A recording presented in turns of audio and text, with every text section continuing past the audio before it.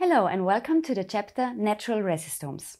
As already highlighted in the previous chapter, resistomes are an integral part of various microbiomes of diverse habitats and environments, and antimicrobial resistance was so far observed in most of the microorganisms that have been studied. However, pathogenic microorganisms that evolve in such an environment can become a serious burden if they are transferred to our food chain or clinical environments. The One Health principle envisages preventing the occurrence of such pathogens from the outset. In order to achieve this, our understanding of natural resistomes and their responses to anthropogenic factors must be improved. So how are resistomes analyzed? Certain microbiomes can encompass hundreds or even thousands of different antimicrobial resistance determinants, and to capture and analyze all of them, specific high-throughput techniques are required. In the second module of this MOOC, Techniques and Methods, we already discussed the different omics technologies, and several of them are also used to analyze resistomes. By metagenomics analysis, genes that encode for resistance determinants can be identified and their prevalence can be quantified. The current state-of-the-art technique to identify resistant genes in medicine and agriculture is to isolate bacteria and cultivate them on nutrient media, followed by sequencing their genomes, so-called whole genome sequencing. The DNA fragments that are provided by sequencing are then assembled back to whole bacterial genomes, and the resistant genes can be identified. Here, metagenomic sequencing provides a huge additional advantage. The DNA fragments of the whole microbiome can also be, based on reference datasets, assembled to whole bacterial genomes, which are then referred to as metagenome-assembled genomes, or MAGs. Also for these MAGs, the resistant genes can be identified, but without being dependent on cultivating those bacteria.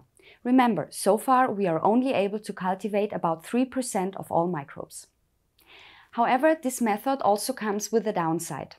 Some of the detected resistant genes can be inactive relics or not expressed in the respective cell due to various regulation mechanisms. This means that resistomes that are analyzed by metagenomics only show us potentially present antimicrobial resistances. In order to limit the resistome to expressed, so actually active resistance determinants, metatranscriptomics must be implemented. Resistome analysis based on metatranscriptomics have a lower throughput compared to metagenomics and require reference templates, but their implementation ensures that only expressed resistant determinants are assessed. Another possibility is to employ metaproteomics in order to study on protein level. While this method can provide very precise insights into resistomes, it currently has the lowest throughput when compared with the aforementioned methods. Overall, as already highlighted in the methods chapter, a combination of different techniques and also the use of classical methods such as cultivation and quantitative PCR proves useful in most resistome studies. Resistome research of natural environments is only beginning to gain momentum. After analysis methods became implementable for resistomes, research focused mainly on human-related environments such as hospitals, agriculture and wastewater environments. But recently, some natural environments with highly complex resistomes were identified. For example, bog ecosystems are important reservoirs for antimicrobial resistant bacteria. Bog ecosystems formerly occupied a major proportion of the landmass in the northern hemisphere, while today, due to land use and urbanization, several of these ecosystems are already degraded. However, they are very important due to their role as carbon sinks. Mosses constitute the predominant vegetation in bog environments.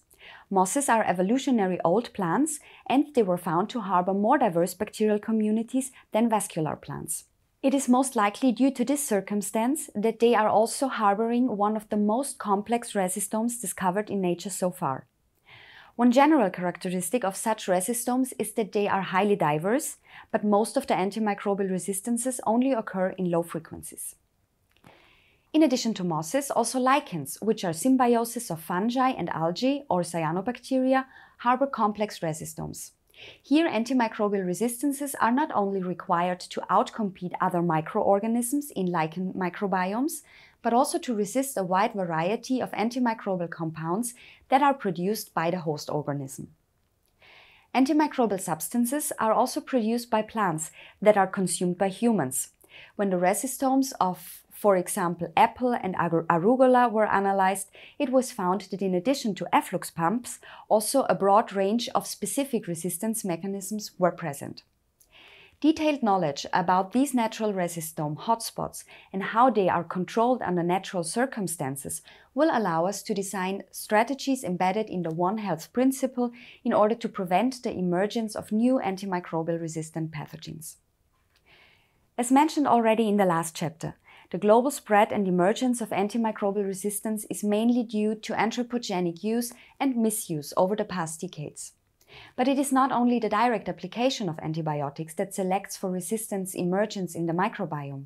Several other anthropogenic factors were identified that shape resistomes. Especially contaminated wastewater and various agricultural systems are known for a long time to be enriched with antimicrobial resistant pathogens, and instead of providing a broad spectrum of protection, their resistance determinants now specifically target therapeutic agents. A key feature that distinguishes them from natural resistomes is that the overall diversity of resistance mechanisms is tendentially lower, while the frequency of specific resistances is increased. Recent studies have also shown us that the use of certain chemicals that are common in agriculture can cause unwanted changes in natural resistomes, for example, in those of lichen that normally inhibit pristine environments. It is simply of utmost importance to limit exposure of natural environments to chemicals which trigger their resistomes. So summing this chapter up, resistomes are a common feature of various natural as well as anthropogenically influenced microbiomes. Their analysis provides fundamental insights into the prevalence of different antimicrobial resistances in the environment and facilitates strategical developments that are required to avoid the emergence of new multi-resistant pathogens. In the next chapter, we will discuss the exposome, which is a relatively complex topic, yet of particular importance. See you there, and thank you for your attention.